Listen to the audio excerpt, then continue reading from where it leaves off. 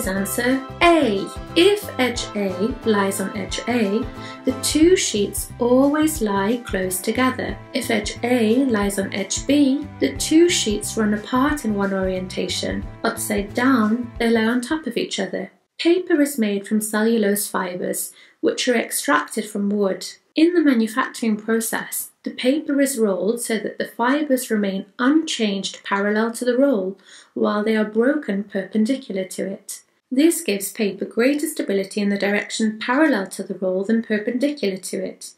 The two sheets of paper come from the same manufacturing process, so the fibres are aligned in the same way.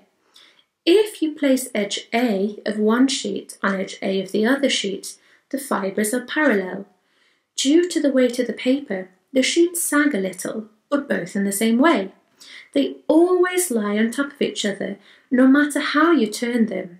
If you place edge A of one sheet on edge B of the other sheet, the fibres of the two sheets lie perpendicular to each other. In one orientation, the fibres of the lower sheet lie parallel to the direction of bending of the sheet, so that it hangs down sharply, while the fibres of the upper sheet are perpendicular to the direction of bending, and the sheet remains almost horizontal. The two sheets gape apart. In the other orientation, the fibres of the lower sheet are perpendicular to the bending direction, so that the lower sheet hardly sags. The fibres of the upper sheet are parallel to the bending direction, but the upper sheet rests on the lower sheet. The two sheets lie close together without an opening.